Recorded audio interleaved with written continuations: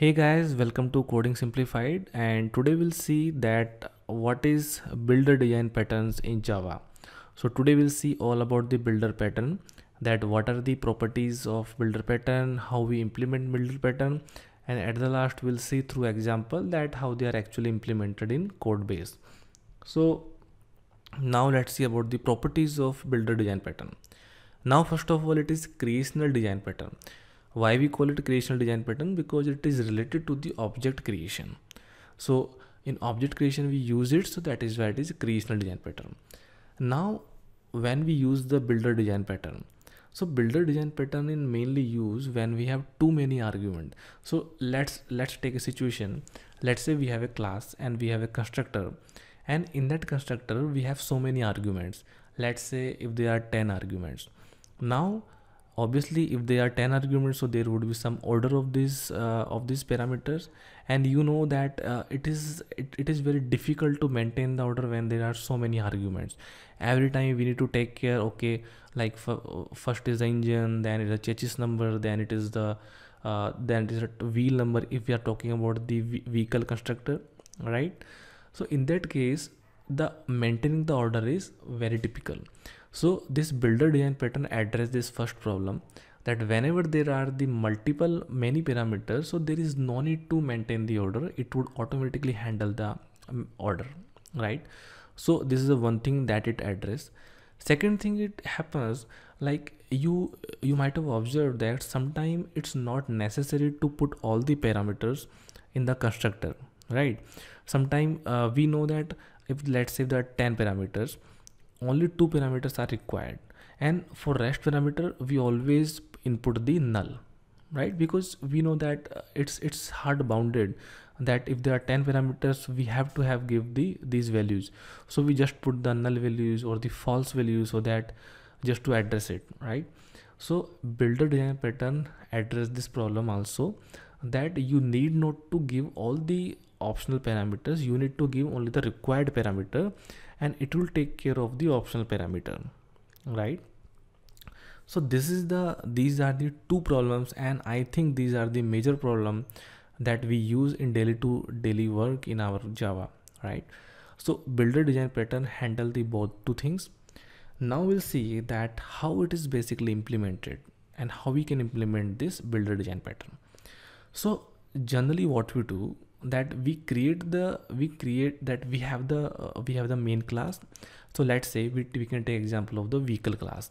So vehicle class is our main class. Now I can create a builder class of that vehicle class, and which can be the static nested class, right? So we create the static nested class, and the name, by the naming convention, if let's say we are talking about the vehicle class, so we put as vehicle builder class, right? So we would give name as vehicle builder. Now let's say if the vehicle class has a two or three argument, right? So the same argument, the vehicle builder class will also have the same argument, right? And what we do, the builder class will have the public constructor, because from the client class, which is the main class, you can say, the public static main class. So basically from the main class we would directly call the vehicle builder. So that is why it is important that vehicle builder, which is a static nested class, should have the public constructor, so that we can call from the outside, right?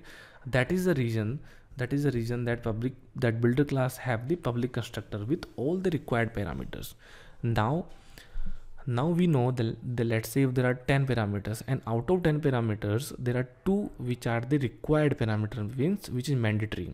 So this public constructor should have only the required parameters. There is no necessity to put other parameter, only put the required parameter. And for the optional parameter we will have the setter method. For the optional parameter we would have the setter method, so that we can set the parameter through that setter method if there is a requirement, right? And at the last what would happen, and these method would return the builder object itself. So what would happen, so I will explain you through code how would it happen, that once you will have the required method in the constructor, Then after that you will call the setter method, and then each setter method would return the builder object, and at the last we'll call a build method. So this build method is very important, because at the last when we'll call this build method, it will return the final object, right? It will return the final object to the vehicle class, and that would return us the actual vehicle instance, right? So this is the one thing. And now the main class, which is a vehicle class, which is inheriting the vehicle builder, it should have the private constructor, so that we can create the instance only through the builder class, right? So this is the reason that vehicle class should have the private constructor, and this main class vehicle should have the getters, because if it would have the setters, then one can change the values from the outside. So this vehicle class should have only the getters, right? Now let me show you through the code, so that you don't get confused that how it is happening.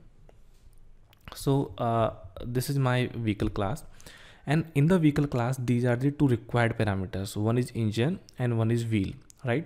So basically we are talking about here a vehicle, and in the vehicle we will talk about the one engine and one wheel. So we know that engine and wheel both are the required parameter.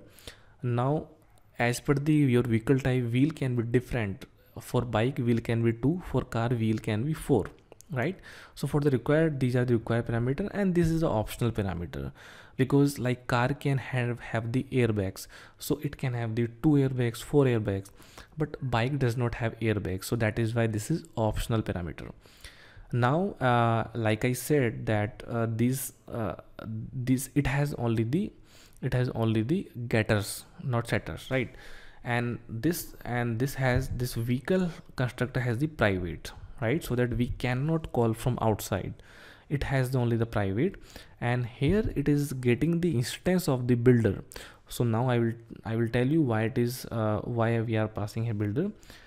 And what it will do, it will basically initialize this, it will basically set the value this dot engine equal to builder dot engine, or wheel this, and airbags equal to this one, right? Now here I have the static class vehicle builder, which we are talking about. So vehicle builder will have the this required parameter and the optional parameter. So these are the required parameter, engine and wheel, and this is optional parameter. Now from the outside, from the client class, I will only put the required parameter in the constructor of the vehicle builder. So that is the main purpose, right? We were talking about that if there is an order, so we should maintain the order only of the required parameter. Now we are giving only the values of engine and wheel, right? And we are not taking care about the optional. Now what we will do here, so we would set only the required parameter, and through a setter method we would set the airbags whenever there is a need. So here I have the setting airbags method, which would get the airbags integer. So this would set the value of airbags, and it would return this. So basically it would return the vehicle builder, right? And this is the build method. So build method will simply return the vehicle. So now you can see what it is doing. It is basically returning the vehicle class instance, right, which is this main class. So basically it will call this vehicle, it will put whatever the value a builder has, and it will set the values, right? So this is how we create the instance of the vehicle. So now let me show you directly through code. So here you can see, for example, what I'm doing. First of all, I'm creating the instance of the car class. Now these are the required parameter, engine and the air and the wheel. So I am passing the required parameter. Now I know that for car I need to put the airbags also. So when it will call this one, it would return me the vehicle builder method, vehicle builder instance.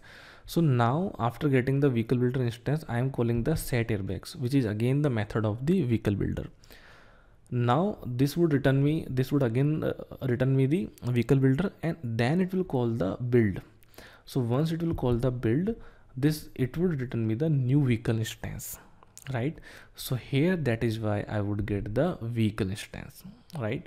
Now in the case of bike, I am passing the required parameter, which is this engine and the wheel, and here I am passing the just build. So I am not setting the airbag. So what it will do, after setting the constructor of the vehicle builder, it will just call the build and it would return me the vehicle. So now let me show you through the debug that how it would do. So basically it will call the vehicle builder, it will set the values of engine and wheel, and it would return me, and it would give the vehicle builder. Now again it will call the set airbags. So it will go here and it will set the airbags, or it will return me the vehicle builder. Now it will call in the build method, and here it would go in the vehicle constructor. It would set the value of the engine, wheel and airbag, and it would give me the vehicle. So here I have the car instance variable which have the values as airbags 4, engine 1500 cc and wheel equal to 4. Now it would go for the bike. For bike it would set 2 values, and it would call the build, engine, wheel and airbags, which is default, which is 0. Now it would return the bike. So if you see here that I have this get engine, get wheel and get airbags of the vehicle. So if you see here that for the engine it would give me 1500 cc, then 4, then get airbags 4. Now for the bike, get engine is 250 cc, get wheel is 2 and get airbags is 0, because airbags was the option for the bike, so it got the default values which is 0, right? So that is how we are implementing the builder class. We only give the required parameter in the constructor, and for the optional parameter we have the setter method.